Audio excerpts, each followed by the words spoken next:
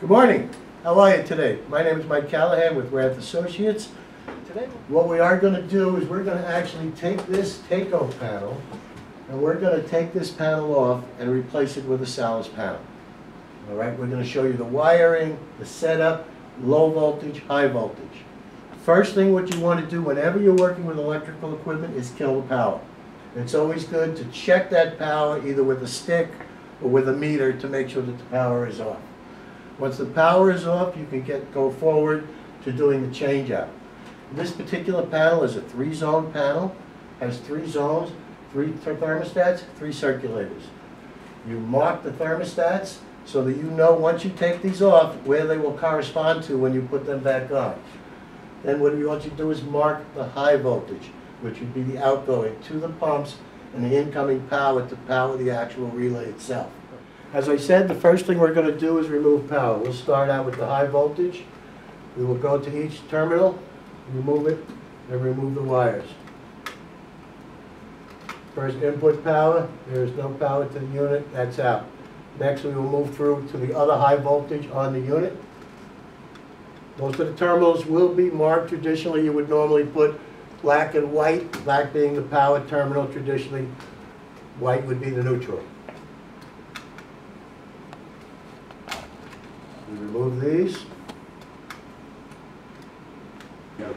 So we start to pull the wires off, one at a time. Yeah, I need the big boy. Okay.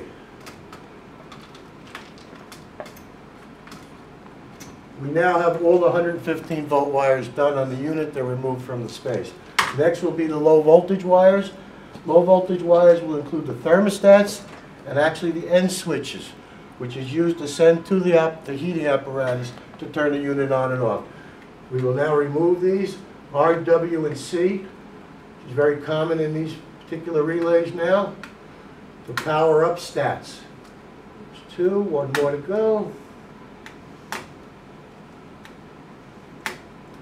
Okay, we now have the wires out for the thermostats. Okay, we'll remove the wire that sends the signal to the boiler to fire. That is disconnected. We basically have this panel ready to be removed from the wall and replaced with a much better panel. All right, here we go. So we removed the old panel. We've got the new SALUS panel in. It's a beautiful panel, as you can see. Terminals are all clearly marked. All right. We now have our wires. We have 3 thermostat wires and 1 wire to send the signal to the boiler. Power wires, thermostat wires. So what we're going to do now is we're going to start hooking up terminals, all right, to get this unit ready to operate. First terminal I'm going to hook up will be the XX terminal, which is the signal to the boiler to actually fire the equipment. The connection for the boiler connection is strictly a closed contact. Does not send any power out through this. It just closes a contact, which then should pull in the boiler relay. If the boiler system is a boiler system that's mounted up with a primary-secondary system, all right, where you have a primary pump which will move the water, the common water through the header, we do have a terminal for a primary pump. First one's on. Now we go to stat number 1.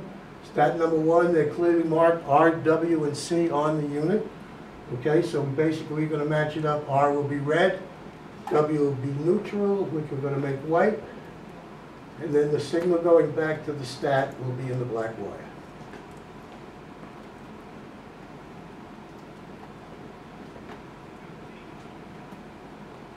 There is space in the box so that you can get your hands in there and whatnot, because that is an issue with some panels where they become a little too tight and you can't get in and do everything. Okay, thermostat number 1 is hooked up. We check, we have thermostat number 2. Again, we're going to go RWC.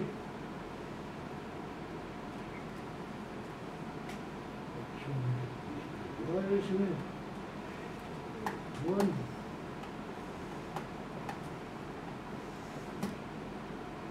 Neutral.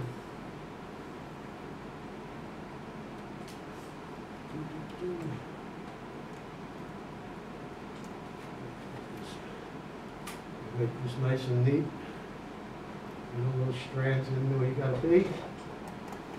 Tighten them down, give them a good tight turn on the unit, hold them down. Okay, that is thermostat number 2 is wired, and now we're on thermostat 3.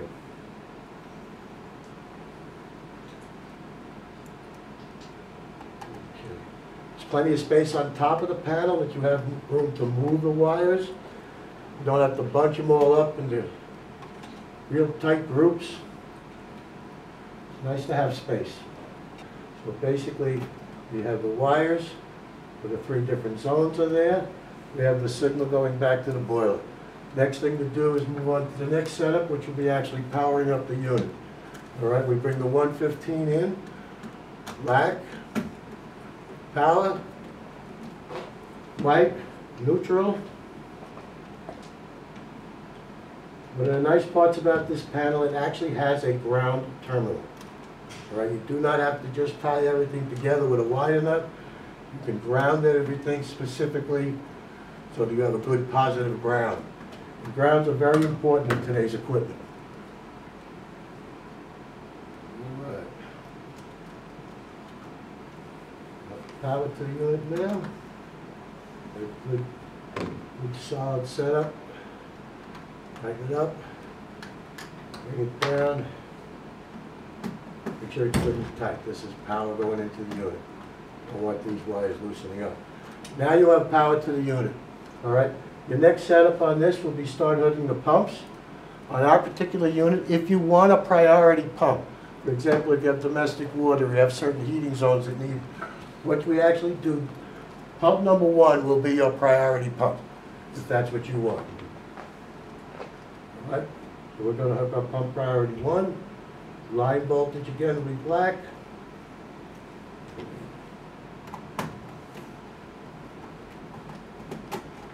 Get it in good solid connection. No frays. Okay, and now our ground will go to the ground terminal. All right, which is a beautiful thing to have. It's nice to have a ground terminal in there. You get a good ground. As I mentioned, grounds are very important with the newer electronic equipment.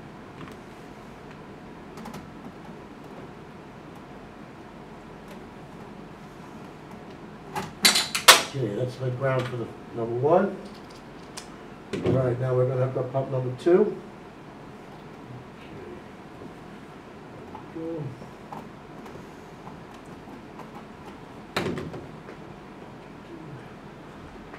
Neutral, hot, and then again, the ground has its own ground terminal. Okay, 2 of the pumps are done. Let's hook up this ground.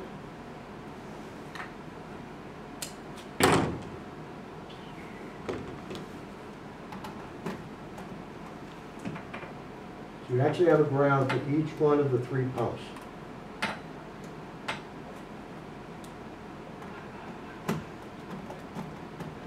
Okay, so 2 pumps are hooked up. All right, we're down to our last pump. Yeah, we mark our panel up. Okay. Power, pump 1, pump 2. This is the actual primary pump we talked about, which would be used in a primary-secondary system. All right, that pump would always move to move the water through the main header when any one of these zones call. And this is actually pump 3.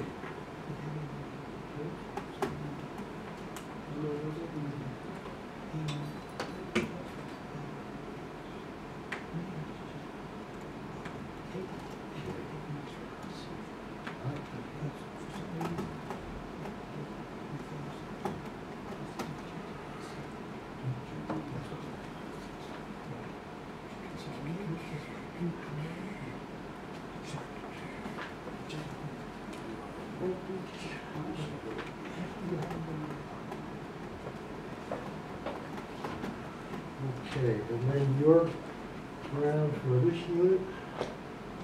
Up on the ground, and we're going to bring both of those grounds into this ground terminal.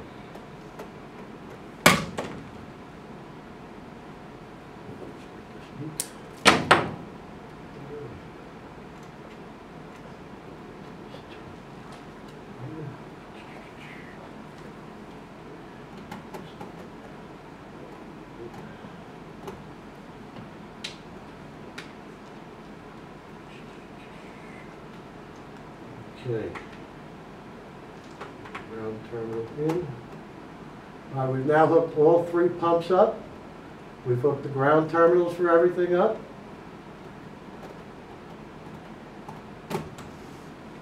Okay, primary, secondary pump, again, we have it. We're going to show it to you, not necessarily what you have, but we do have it available on ours. What we've done now, we've now connected it. We're hooked up with 3 zone pumps, powered to the units, 3 thermostats, which are actually provide power, are RW and C, terminal connection to the boiler itself. We put on this just in case, okay, this is just for show, this won't be on all systems, a primary pump. We have a primary pump terminal here to run that primary pump. Anytime any zone here calls, this primary pump will run also. You also have other benefits if you want to purge on. For example, after the heating unit stops, you want to remove some of that heat from the unit. We have a purge that we can put on. We'll actually continue to run the pump for X amount of seconds to get it done. We have an exercise on this one so that during off seasons, this is a water lubricated pump, so it'll run those pumps for 5 or 10 seconds to keep those seals lubricated during the off seasons. We have a priority. We can use priority if you need it for domestic water, where you need those BTUs for that zone and you don't want those BTUs being robbed by other zones. That's available. We call it right now, we call it master and a slave.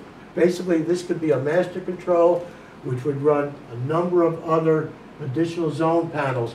Your advantage to this, not only does it equal replacement, but the value on this is unbelievable. You're getting a lot more bang for your buck with this type of panel. All right, that's it. That's it right there. The SALUS panel goes right on. Boom. You slip the cover right on. It's a beautiful little setup. All right, again, this comes in a 1, 4, and a 6 setup. All right, this also comes not just wired, but you can get wireless, which we've done a couple of wireless situations. They were tremendous. People didn't pull wires. It saved them a ton of time and money to do it. So I'd like you to consider SALUS on your next job.